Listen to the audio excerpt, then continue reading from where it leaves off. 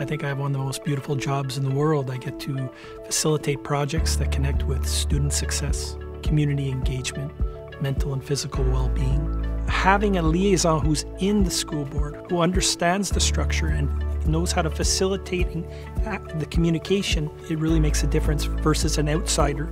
For me, if I wasn't there, that connection to the community, you wouldn't have that. I didn't have that in the 70s. The students are getting more role models, female and male role models, and then the opportunity for them to develop that voice and to participate in a variety of different activities. Not everybody got to do that when they were younger. It makes me think of positive psychology, letting them, try different things, and if they hook onto something that they like, some might say, hey, I love to do murals, or I love to code, or I love to touch the soil and grow those vegetables and those fruits. That could be a reason they get up in the morning. That could be a reason they're motivated to go to school.